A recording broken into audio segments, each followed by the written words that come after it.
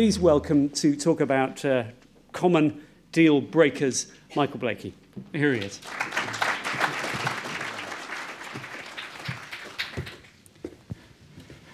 Thank you very much for having me here today.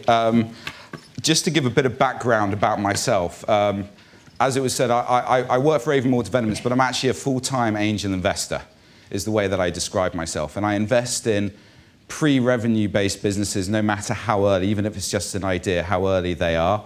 And I get very actively involved in the businesses. Now, the first thing I've got to say, when I talk about angel investing, if you talk to any angel investor, if you have 4 angel investors sitting up on that panel and you ask them the same question, they will all give you a slightly different answer.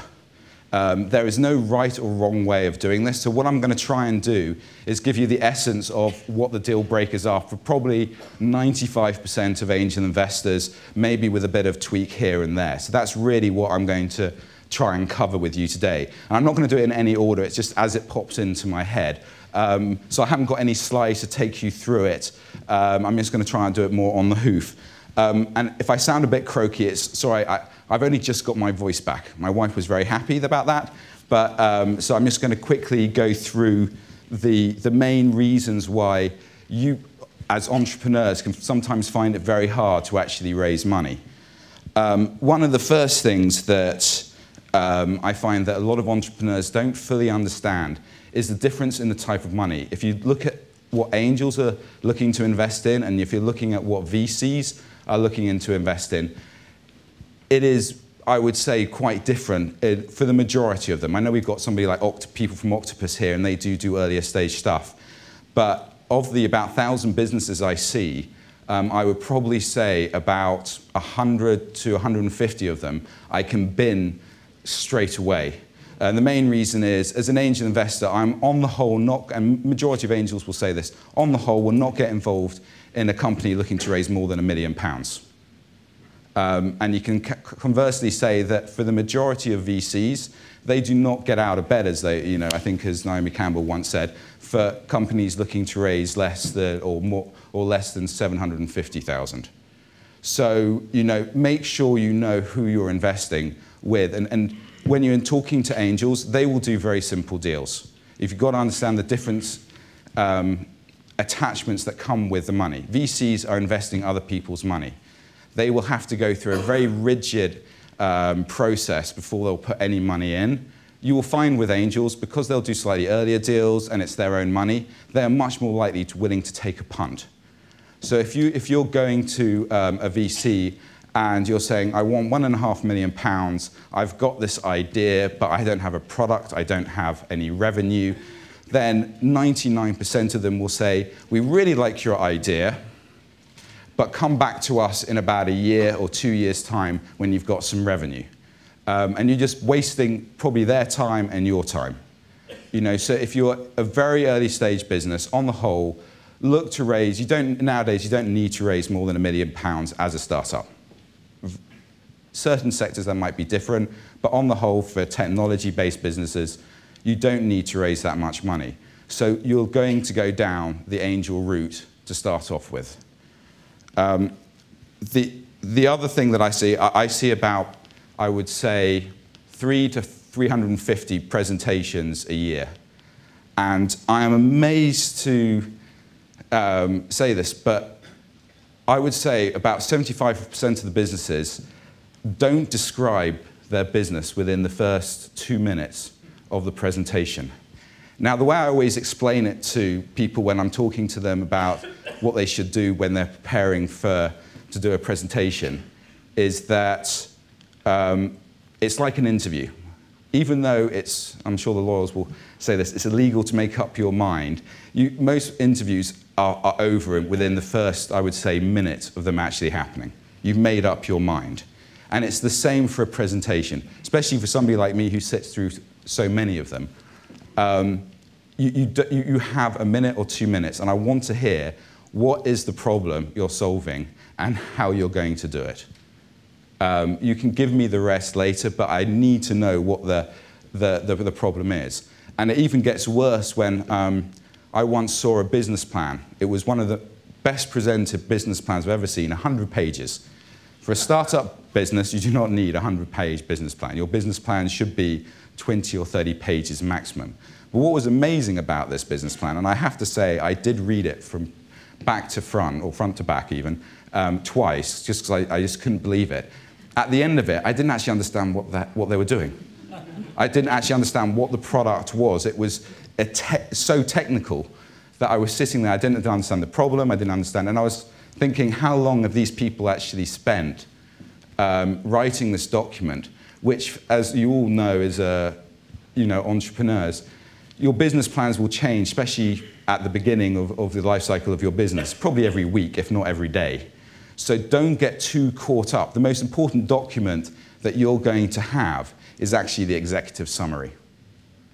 That is what you're going to be sending, that's what you should be sending to investors to start off with. And then if they're interested after that, your business plan will, you can send to them. And you can guarantee that the majority of angels will help you rewrite your business plan before they make any sort of investment. And getting a deal done. David Caskell, who spoke earlier, was actually one of the companies I invested in. And one of the reasons I think that he took our money as well as others is that when we went to him, I took the whole syndicate was already formed. It is the first person that you want to find as an investor is your lead investor. It doesn't have to be the biggest investor that of the round that you're raising, but it has to be somebody that can pull everybody together. Because as he talks about it, it took him a year to raise money, and it can be and that is quite a short time to do it. But if you're trying to raise money from 10 different individuals, and they're all asking questions, it means that A, you're not going to have any time to run your business, and B, to get it across the finishing line is going to be extremely difficult. And most lead investors would have had experience of doing 1 or 2 deals, so they know how they can save themselves and thus the company money, and they can get the deal across the line. And I think that is actually quite critical. So don't go and just talk to anybody and everybody and try and say, well, we've got 10 people interested. If you don't have somebody who can actually get the deal done, because what it will mean is that all the questions will come through one person and not through 10, so you won't have to spend all of your time running around answering probably the same question 10 different times. Now, if you talk to any angel and they say, what is the key reason why deals don't happen after you've got the investor interested? Pretty much every single time they will say valuation. We couldn't agree on the valuation. I probably would say for myself it's about 75% of the time after I get really excited about a deal and I start talking to the entrepreneur, and it's something I try and deal with as early as possible. But you have to realize is that whilst in your mind it is a guaranteed 100% success that this is going to make money, it's going to be the next Google, it's going to be the next Facebook, I see 1,000 businesses that are telling me exactly the same thing. And it's important that you have all the confidence in the world, but I've been doing this for 11 years now. I'm maybe even overly cynical, but I'm very cynical about it. And I want to make sure that the companies that I do invest in that do end up being successful can actually pay for all of my companies that I invest in that aren't. So in regards to valuation, do not come and say, I'm a pre-revenue based business and I am worth £2.5 million pre-money and I'm raising £500,000. I will promptly say to you, well, thank you, but no thanks. Or do you know I can buy myself an absolutely massive mansion in the centre of London for your idea? And the important thing is when you talk to the lawyers or you talk to your advisors, or you just go to you talk to other entrepreneurs, try and get a feeling for what is a realistic valuation for your business. There is no way you can value a pre-revenue based business on the whole. You can do finger in the air stuff, you can do everything. So don't say the company's going to be worth $5 million in 2 years' time and I've just worked it back now, or I'm going to give away a certain percentage of it. Actually ask the investors, say, what do you think the value of the business is? talk to a number of different investors, and if they're all telling you roughly the same amount, that's probably what the value of the business is. And if it's not the value that you want it to be or need it to be, look at what actually would, what are the valuation milestones within the business. A lot of companies do not understand what actually will add value to the business, be it somebody working with it with industry knowledge, somebody, a contract, revenue, whatever. Try and understand where that's coming from. And also,